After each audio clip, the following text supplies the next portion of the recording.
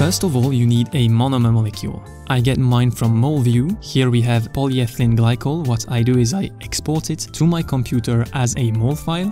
I then use the free software Avogadro to convert it to a PDB format. Now, in Blender, make sure that you have this add-on Atomic Blender that is activated. Hit File, Import, Protein Data Bank. Select your PDB file. I want a mesh and I will also check the bonds. There it is. Now, I need to edit the molecule so that the atoms can loop. Using the edit mode, I remove one connecting oxygen as well as the associated hydrogen atoms and bond objects. There we go. The idea is that in a chain, this free bond here will connect to the oxygen of the next molecule. Now, follow me without questions. Hit A to select all, F3 to search and make instances real. Hide any object other than the molecule.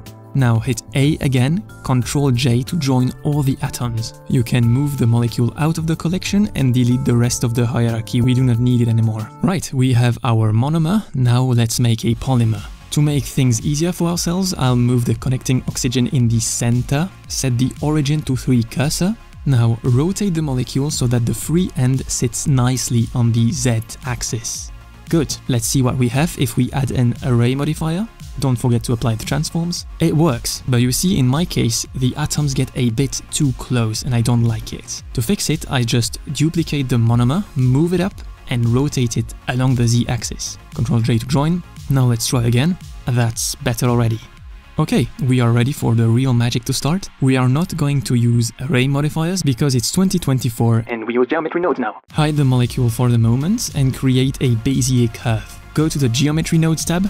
With the curve selected, hit new. First, we add the curve to points operation and make it so we can choose after which length a new point is generated. Then add the instance on points node.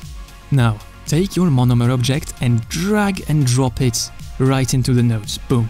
Plug geometry to instance and plug the curve rotation to instance rotation. Adjust the scale and the point length so that it matches what you need. You see, I have a slight misalignment and turns. To make it less noticeable, I move the molecule in the edit mode so that the rotation center is now in the center of the monomer. And there we go.